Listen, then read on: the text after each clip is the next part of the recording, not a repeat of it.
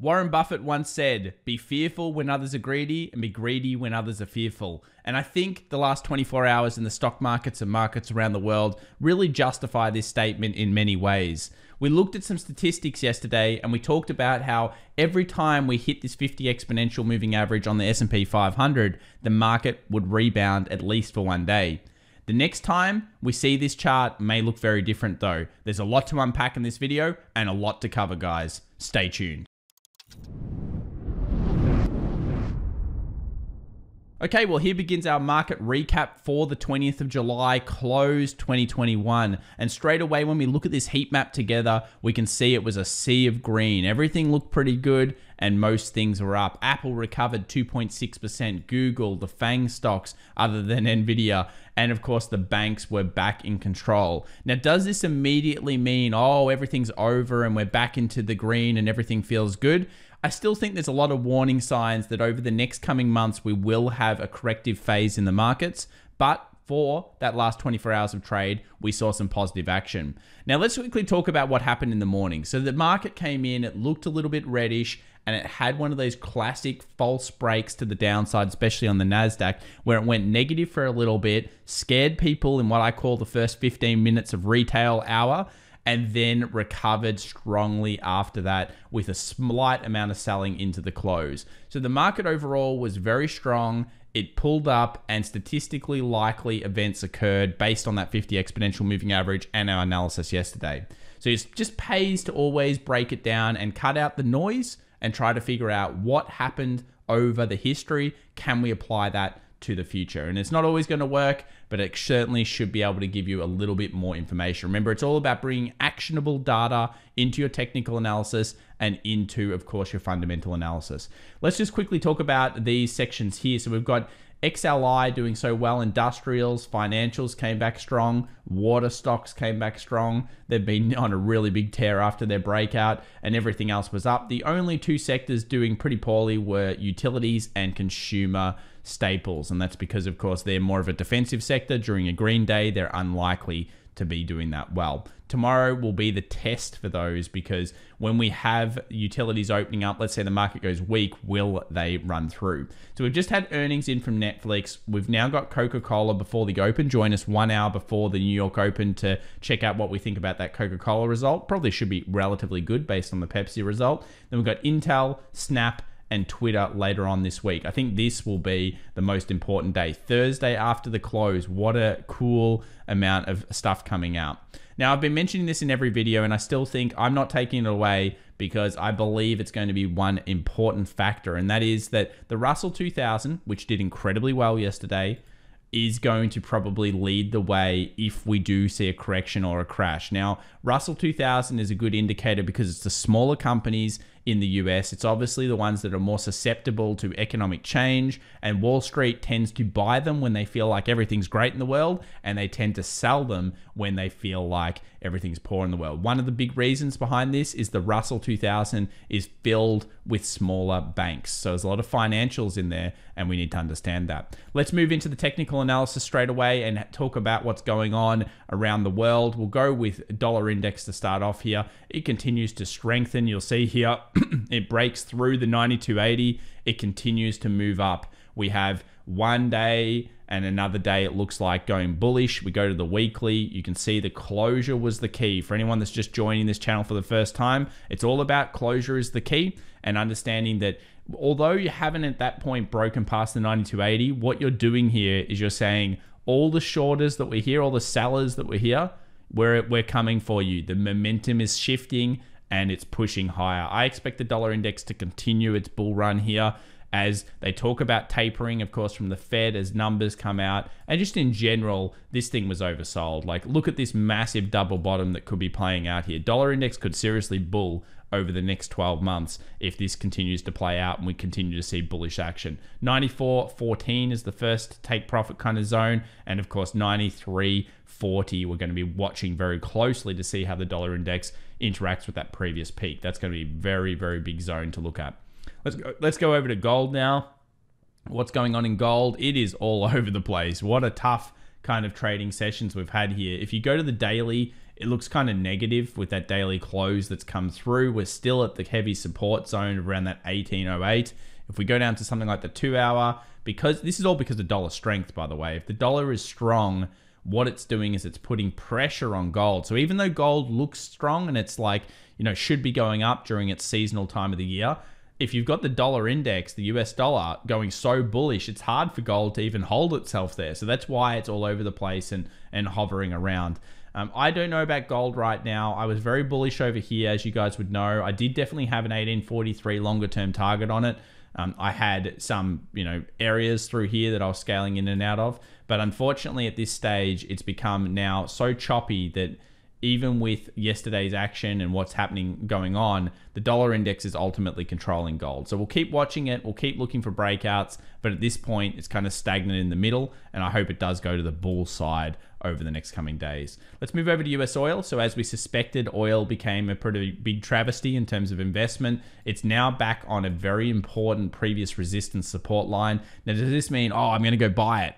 I'm going to buy the dip. We're buying the dip. No, you need to see more. You don't just buy a literal falling knife here in terms of how far down oil's gone. We know that OPEC, which is always the cartel that kind of gets involved in the oil market, they came to an agreement. It's pushed down. We kind of saw this. I think we've been very good at spotting oil moves. We've got a long leg doji on the daily here. So we're looking for a closure above, decision made more bullish, or a closure below, decision made more bearish. I think it's at a critical point, and if I was an oil trader, I would be looking at the smaller time frames and looking for kind of like hints and teasers that it is moving in one direction or the other. Is it going to go bullish? Is it going to be bearish? Too close to tell after that falling knife. There's just structural formation coming through now. Let's go over to Tesla. So Tesla had a decent session on it, did 2.21%. Again, came all the way down here to 621, found the support right on the lows. Wow, that would have been scary if it didn't do that. It's come back through, hit this 646. As we discussed on the daily yesterday when we talked about it, this wasn't a bearish sign for us. Remember, if we clean past our current trend line, which is a series of troughs here and higher troughs, effectively we gapped underneath and fully bulled back into it. That means that I don't treat that like a closure below. It's kind of like over here on the left hand side. We had a gap, bullish up. We had a gap, bullish up. And then we finally see the red signal here. And if you go back and watch the videos, this was the one that I was like, wow, the sellers are coming in hard. So when that happened, of course, it sent disaster shockwaves through the Tesla shares. This is a great sign. We get past 690 now for Tesla. It's going to be a phenomenal kind of pickup, I believe, of participation. And it's definitely quite possible. We've got nice bullish kind of candles coming through here. 690 is the target, as we know. Daily close above 690, boom. That should light the dynamite under this thing. Also, other things that had dynamite lighting underneath them was definitely AMC. We did this in the live stream yesterday. We talked about this little double bottom that was down here, and boy, oh boy, did it come through with the goods. We had the support found again, long leg doji, made a decision, got through the 3880, which creates a double bottom, and then actually went the full distance of the double bottom within the same session. That's a little disappointing to me because I was sleeping during this time and I didn't see it, but I do specifically like that break of the $39 range. That was a beautiful closure. For anyone that got it yesterday, congratulations. Will this lead to further bullish gains? Well, traditionally, I guess when AMC has done well, it's usually led to a huge amount of chatter on the internet. So I think you've got a social arb, this type of thing. It's all about understanding how many apes are with you, how many apes are, going crazy, and have you hit a critical point. So it's at a point of resistance as far as I'm concerned. Support becomes resistance. But if it does breach through this zone, create structure, you've got 48, 40, and then of course you've got 52. And on the downside, I could see it kind of pull back to this area and hopefully find buying pressure around 38.80. Things have changed certainly here in AMC over the last 24 hours. Amazing stuff there. Let's move over to IWM. This is the market I'm going to be watching now, along with some bank setups that are going to tell us, I believe, whether we're in a corrective phase or not. So IWM, big rally, great. I'm not particularly trading IWM, but congratulations if you were in it yesterday. 3.1% on an index is no small feat. That's amazing stuff. And we kind of had like a little bit of indecision candle, almost like a long leg doji down here on the previous supports. We've now made the decision to go up, and this bodes, I think, well for the markets for the short term. Let's hope that is actually what's happening here. So IWM, if it breaks underneath the 208, to me, that's going to be a signal that the bears are fully in control of the market. That is one of the things that I'll be looking for. And I'm sure many people are sending alerts for that area. And then, of course, they're going to make their own decisions. It's a pretty key zone. QQQ, Nasdaq, what's going on there? Came off the 20 moving average. As we said, gap below full bull move does not mean it's closed below. We've now filled the gap. So we've filled where the gap was, which is the first step. Now the question is whether the bulls are willing to maintain this level. So if we think about it just in general terms of when you usually see crashes, you usually get a peak, usually get a trough, and then it rallies, and then it makes a lower peak, and it makes a lower trough. Now, if all of this does occur and we get this lower trough back at 352, the IWM is also going to be closing below that giant channel range. And that's going to again signal to us that the bears are back in control. We've got things like TLT as well, which of course didn't perform great during a bull day yesterday, but this is moving up heavily. We've got the 155 kind of target on that at the moment. This is the 20-year bonds, another signal that the market may not be that healthy. And then we've got the US 30 off the trend line. This is the Dow, 1, 2, 3, 4 buys off this area.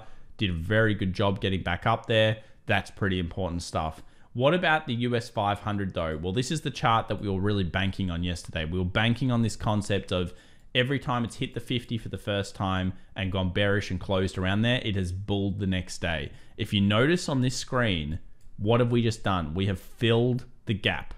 So it is time now. Yesterday was pretty statistically likely, like we discussed.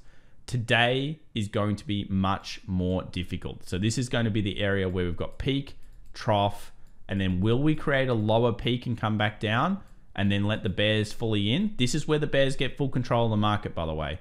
This is the point that I believe the bears are really taking control of it. Or will we just continue to rally? Bit of a pullback, movement up, create the lightning bolt towards the bull side, and then of course go towards our community trend line. That we don't know yet. Congratulations to people taking the fill. I think that was an amazing trade. Hyper stocks were going off. Pandemic style stocks were going off due to the Delta variant. And again, this is more of an excuse than anything else, I believe, in the markets.